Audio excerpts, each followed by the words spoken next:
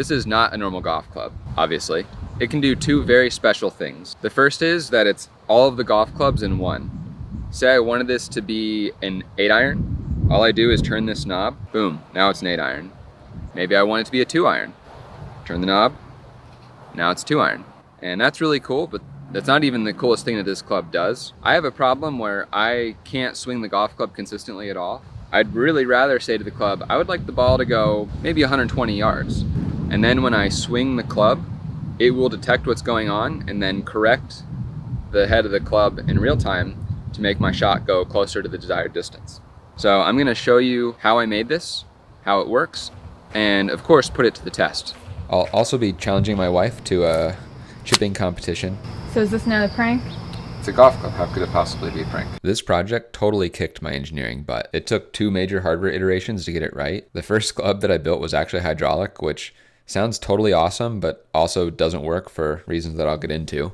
So in this design, I focused on adjusting the loft angle of the club, which is the angle of the face striking the ball. So what I'm doing is I'm sensing where the club is going as well as the speed and adjusting the loft angle so that the ball goes basically the right distance. I also made this, I guess, apparatus you'd call it. It goes on to the upper shaft of the golf club near the grip and allows me to rotate the entire face of the club. This should allow me to correct for slice and hook. I do plan to integrate this in a club. I'll probably make a future video about that. Although in the meantime, I'm really interested in the idea of human-robot augmentation, not just for being sports. I think the next frontier for me is music. I want to see if I can make myself good at violin and take the fun out of that as well. So if that sounds interesting, you should subscribe. Also, if you have any other good ideas about human-robot augmentation, leave a comment. I'd love to hear about them, and maybe I'll build them. Getting the face of the club to move to a different angle, at least in principle, is not very hard. Certainly nowhere near as difficult as the backboard that I built in my previous project. It's small and light, and the distance that I have to go is not very far. But it turns out it's very hard to do, and that's because of golf. When the ball strikes the face of the club, it is insanely violent. It's like Walmart at 5 a.m. on Black Friday. They only have 3 flat screen TVs, but they're $25. It's bad. It can generate up to 4,000 pounds of force. As a point of reference, my milling machine is 2,000 pounds. It's crazy. So this is a little hobby servo. It's used for RC planes and cars and stuff like that. This little arm moves left and right, and they're very handy. I could attach this to the face of the golf club and move it around to get it to go where I want. Problem is, imagine I then take a hammer and I smash this arm.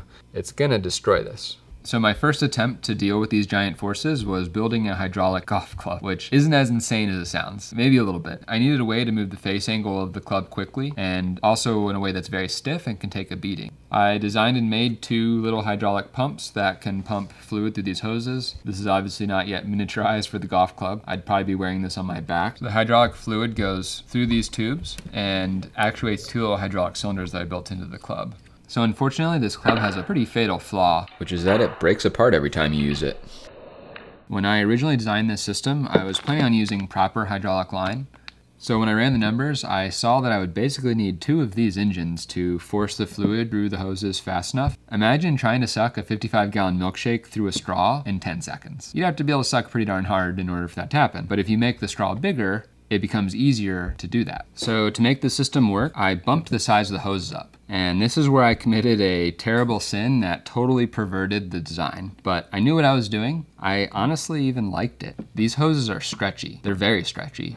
If you pressurize them, they get longer. And that's a problem for a hydraulic system where I'm generating high pressures and I need it to not move. When I swing the club and hit a ball, I don't feel the impact of that ball with the club until the ball has already left the club and is flying away. And this is due to the speed of sound. When I strike a golf ball with a golf club, it generates a pressure wave in the material, which as far as physics are concerned, is basically sound. It goes at the speed of sound up the golf club. In 500 microseconds, the sound will go to maybe about here. And this is what I was hoping would make my hydraulic system work, even though the hoses were stretchy. The shock wave from hitting the ball with this club would generate pressure in the fluid, which would also go at the speed of sound. And it should only go not too far up the hose before the ball is gone. There's only this much hose that can stretch out. And I was hoping that that would mean the face would move a minimal amount and that it would be acceptable. The problem, as far as I can tell, is that that wave does propagate up the hoses. The system is very springy, so all that energy goes up and then it shoots right back down and launches the face of the club off. To try to deal with this, I did get some proper hydraulic hose with the right inside diameter, but this is just way too heavy. I can't put this on a golf club. I decided just to scrap this, which hurt me to do. It was very sad. I really like this club a lot. It's very cool looking. It just isn't good enough. All right, I think I have a conceptual way for how to make an actuator that can survive the forces of golfing without immediately breaking, but I am having a heck of a time trying to fit it into a club. This is probably iteration 5 or 6 of this design, and this one almost kind of works, but it still has some pretty fatal flaws, I think. I'm gonna just keep chugging. I think I'm close.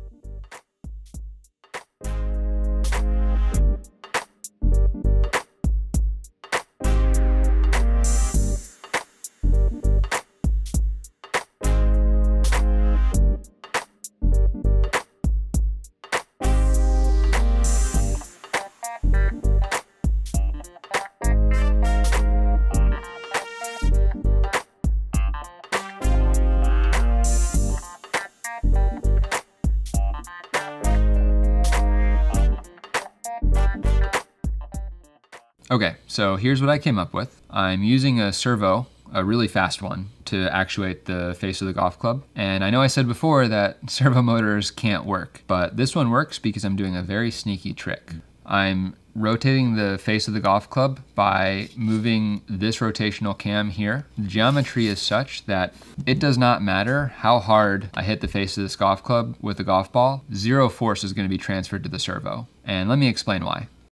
This red triangle represents the cam that's moved left and right by the servo. This blue represents the matching cam that's rotated when this moves in and out. So if this red cam slides out, the blue cam slides down, and vice versa. This is how it converts linear motion into rotational motion. The reason that my arrangement works is that this angle is very shallow. I can push on the top of this green wedge with any amount of force, and it will not be able to push this wedge out. Basically what happens is as this angle gets shallow, the contact forces between the two surfaces increases, which increases the friction. Also, when I push down on the top of this wedge, a portion of the force is going sideways trying to eject this wedge from underneath of it. There's an angle, the force to eject the wedge is less than the frictional force, and it does not matter how much force I put on the top, it will not eject. A neat little parallel is this is why screws don't unscrew. If you think about it, a screw is just a wedge that's wrapped around a shaft. If the thread is shallow enough, it doesn't matter how hard I push or pull on the screw, it won't unthread. So the other cool thing about this design is that it was fully qualified using almost entirely 3D printed parts. I did this because I didn't want to spend a bunch of time machining a lot of parts that don't work at all. So in fact, I normally wouldn't even have attempted this, but I'm using a very special material called durable. It's designed for high impact and high wear applications, which is great for a golf club. I did eventually break it, so it is cracked here. And that happened when I plowed the golf club into the ground at what felt like Mach 1, but we'll never know the speed. For years, I ran the engineering teams that developed these printers, and I hated this material because it is really difficult to get it printing reliably. And so I just had a blind hatred for it, but now that I'm using it, it's quite good. So after qualifying the parts with printed parts, I went back and machined these. Although I can use the club with the printed parts, they do flex a good bit more than metal does, and that absorbs a lot of energy from the swing. Like you can actually feel a pretty big difference. I'm still using 3D printed add-ons for the stuff that doesn't have to be metal, and that way I don't have to machine it. The cam parts are still printed, and that's basically because they would be a real nightmare to machine. And with my setup, there's nothing really inherently bulky about this design, which is pretty cool. If I made these out of, say, steel, this whole mechanism could be way smaller than it is here. The same thing is true for this servo. There's no reason it needs to be this big, and all the wires could be run up the shaft. All the electronics could be on one small PCB, kind of in the top of the handle with a small battery. So I finally have mechanics that I think can work. I just have to get the software and the electronics working. So I was just working on bringing up the electronics for this, and you're not gonna believe what I just did.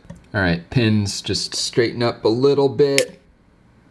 Thank goodness I'm a mature adult who can handle this in a very mature way. I promise that's exactly how it went down. So this board is the IMU. It's what I'll be using to figure out where the club is in space and how fast it's going and all that stuff. I just ripped off these castellations, which are what I was going to be using to get data off this board. And this board is very expensive. It's about $350, so I'm not going to be buying another one. There's USB on this as well. Theoretically, I should be able to talk to this over USB and get the data off that way. Unfortunately, I suck at USB. Like I said, I'm not buying another one, so I guess I'm writing a USB driver.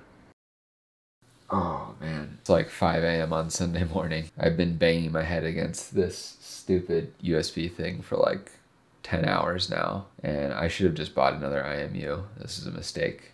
The reason that it has been working is because I had a 1 instead of a 4. Anyway, it works now, and I'm going to sleep.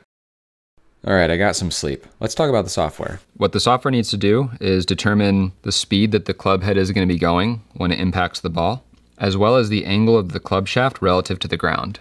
It's not a good assumption that the club shaft is vertical. I need to know the angle of the club shaft so that the club face is the right angle relative to the world and the ground and gravity so that the ball will go in the right direction. If you look at a club swing, the club starts at a standstill, it accelerates throughout the stroke, and it will sometimes even drop speed before it hits the ball. When I start the swing, the club isn't going very fast. As I accelerate it, the speed gets faster and faster. The reason this is tricky is that I need to rotate the face of the club to whatever angle it needs to go before it strikes the ball.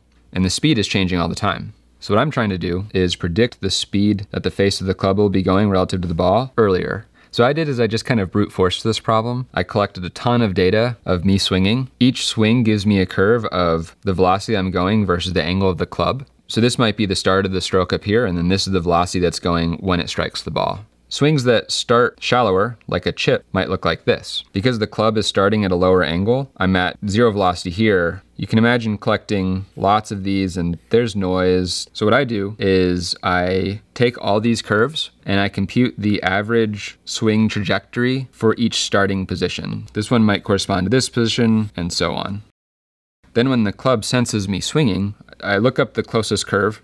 So let's imagine that I'm taking a swing and I've matched to this swing profile. The tricky thing is that depending on if I'm swinging the club harder or softer, I might get a profile like this, or I might get a profile like this. I also might get something totally different, in which case this method breaks down. I have some ideas for how I would deal with that, but I was trying to keep it simpler. So imagine I start taking a swing and it's going to follow this trajectory. As the data starts to come in from the IMU, I see what my velocity profile looks like. I then take the ideal velocity curve and I scale it so that it matches this one. It doesn't perfectly predict the result because they're different trajectories, although the shapes do seem to be relatively consistent. And then I look forward to the end and assume that's the speed that I'm going to be going. This seems to work reasonably for my testing. It's tuned to me, obviously. If I was trying to make this a product, I wouldn't use this method, but it was a quick way to get it done. So the other problem that I mentioned is I don't know what angle the club is going to be when it strikes the ball. Which of these is it going to be? This has a very big impact on where the ball goes. This problem is a tricky one, and I actually thought of a few very complicated schemes to try to predict what the angle would be. So I just decided to sidestep the whole problem by assuming that the swing starts at the ball. So I just assume that if the club is like this when the swing starts, and then the swing comes up and then comes back down, it's gonna hit at the same angle. That's not a totally safe assumption. It seems okay for now.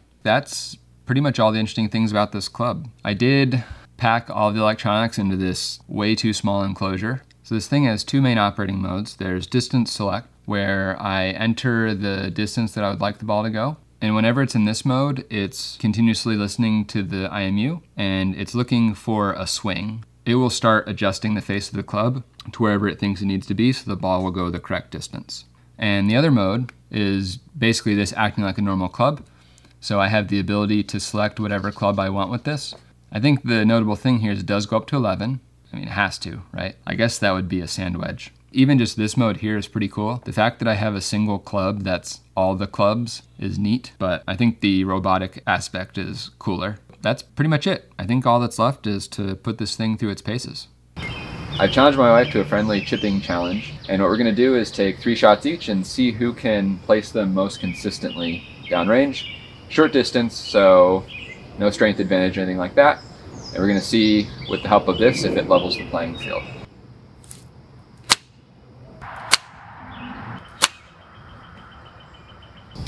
So is this another prank? It's a golf club, how could it possibly be a prank?